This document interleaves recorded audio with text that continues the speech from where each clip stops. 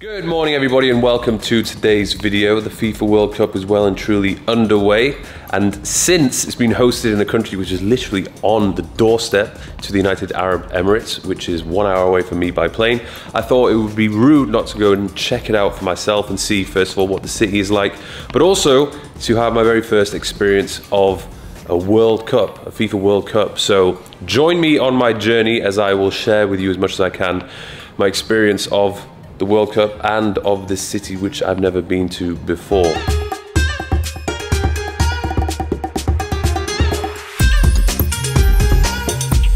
So we made it. The flight was fairly civilized apart from the pilot who decided to ram the plane into the runway. Now I'm going to check out some what appears to be some Qatari coffee. Can I have a shot of coffee, my man? What makes this so special? He makes it? Yes. He's the special coffee master. Yes. Strong. It's super strong. Strong and there's not much, but as long as it's potent, that's all I care about. The two things are famous in Qatar. One thing coffee and another dates. And football. Football and football. Yes. Who's going to win the World Cup? Oh, I think Portugal, because I am the fan of Ronaldo. Ah. Hello. Morning, sir. Can we go to the W Hotel? W Hotel? Yeah. You're from Qatar? Sri Lanka. Where? Sri Lanka. Oh, Sri Lanka. Ah.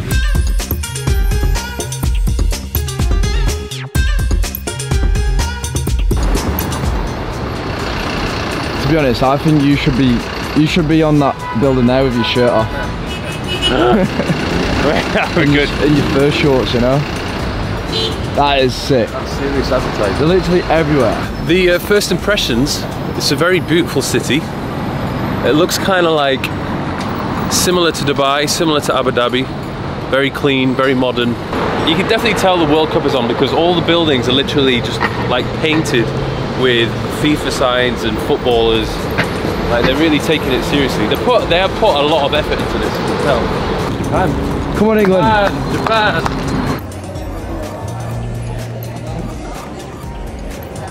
Thank you. What is this? Mango banana strawberry. Ooh. Best things to do.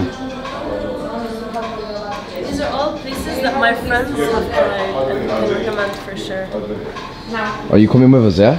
I wish.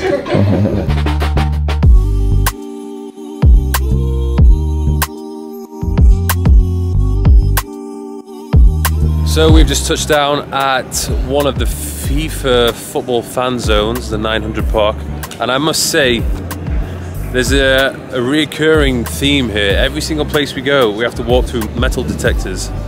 So they're really taking the safety very seriously here. It's a rowdy one. Should we get stuck in?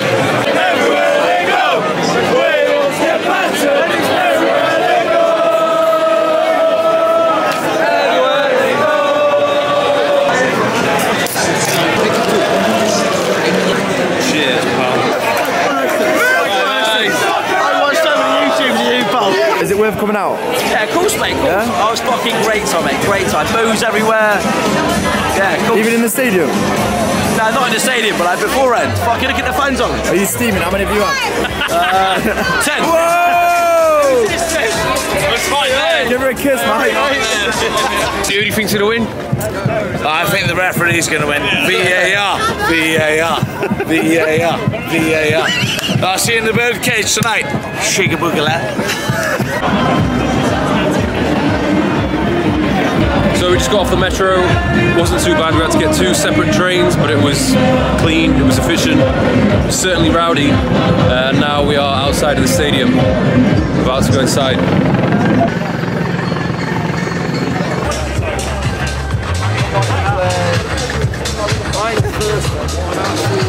You are. Aye, aye. What an absolute legend. Representing Grimsby Town here. You been here for a week? Yeah, honestly. So good. Like So good. Town, You didn't tell everyone how this World Cup has been. It has been very good. Whatever is being said elsewhere, don't listen to it.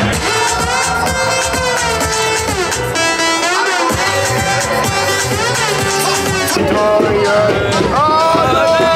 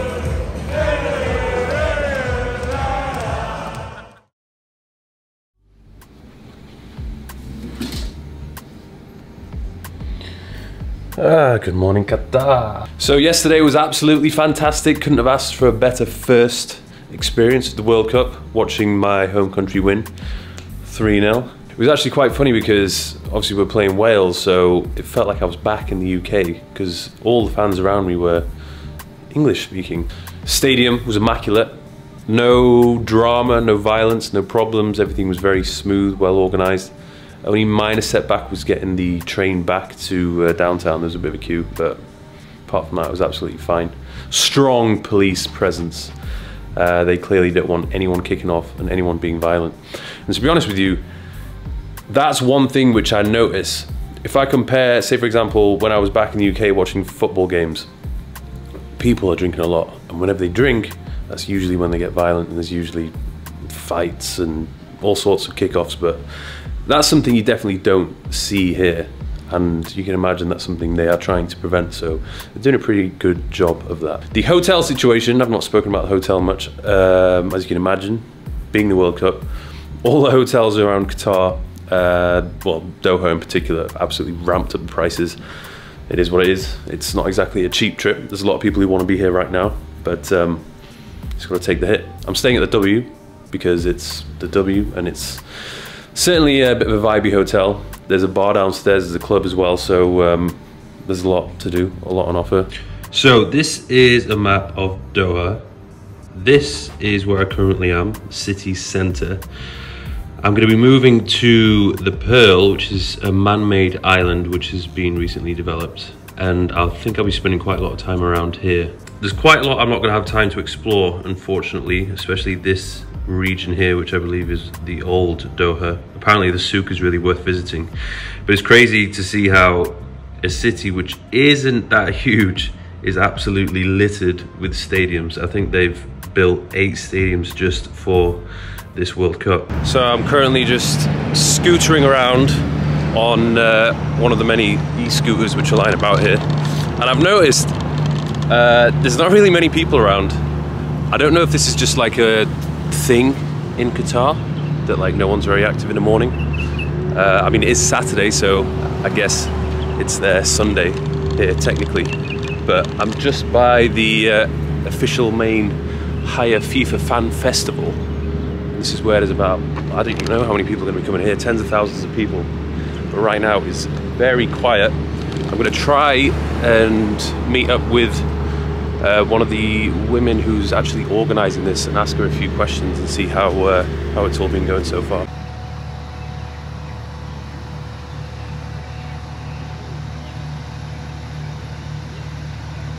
We've been open every single day. We're open every single day of the tournament. We're screening all of the matches. We've got live performances, music, an ice skating arena. How many people come here every day? Our capacity is 3,500. Okay. So, and then people have to buy tickets beforehand to get in? Whether you have a hire card or not. This FIFA fan zone, you can't consume alcohol, but No. in some of the other ones you can. Yes. So we are a family-friendly fan zone space, Okay. and so because of that, we decided we were going to be a dry zone, no alcohol. That makes sense. Yeah. So far, I'm a little bit disappointed by the daytime activity. It's currently 1:30, and I've just been scootering around, trying to find a vibe, a bit of liveliness, but I haven't found anything. It's very quiet, and there's not actually a lot of people around. I mean, there's a lot of people walking around with different football tops from different countries, but I was kind of hoping for, I don't know, something interesting to do during the daytime. I feel like at the moment things don't really start to get going until 4 or 5 o'clock, just before the first matches. Maybe I'm looking in the wrong places, but as far as I know, it should be one of the main touristy areas. So I was just about to get an Uber home, but someone has very kindly offered to give me a lift. You're a resident here? Yeah, resident here for the last 7 years.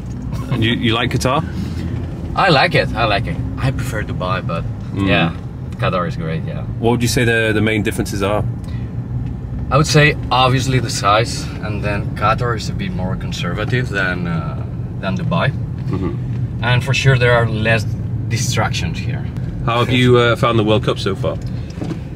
I found it a bit weird. I mean, it's a World Cup, and yeah, there's people, but we were expecting way more people, and people are like concentrated in spots here in Doha. Like, for example, right now we are in a very touristic spot, but you can see that there's no people around. Now I'm currently on the Pearl, and it's predominantly made up of residential buildings, restaurants, cafes and other things. It looks quite nice. It reminds me of JBR and the marina in Dubai. Seems like a nice spot. I was here a little bit earlier on. It seemed quite quiet, but I've spoken to a few people and they say that it becomes very lively at night time once the sun sets. Okay, so I found out where everyone has been hiding. There's a spot on the Pearl called the Qatar Quarter, and yeah, it's absolutely packed full of people, full of different nationalities. There's flags all over the streets. All the buildings are painting differently. Cool spot.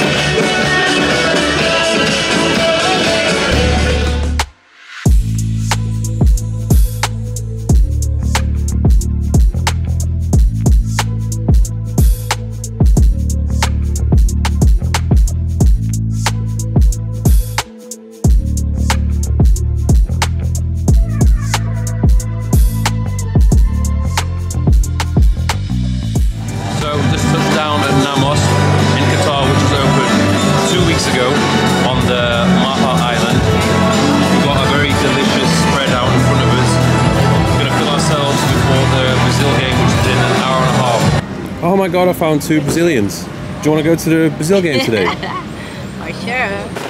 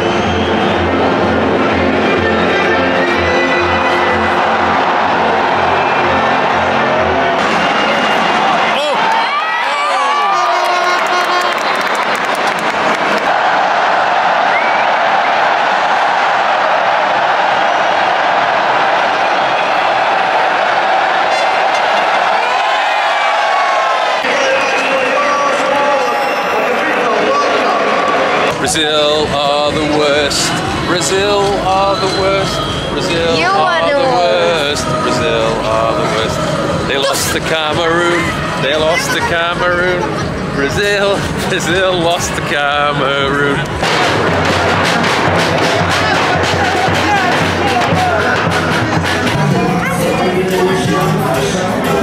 So just at the airport on the way home, my trip has come to an end. Unfortunately, there's a lot more I would like to see and do here in Qatar, but my time has run out for now.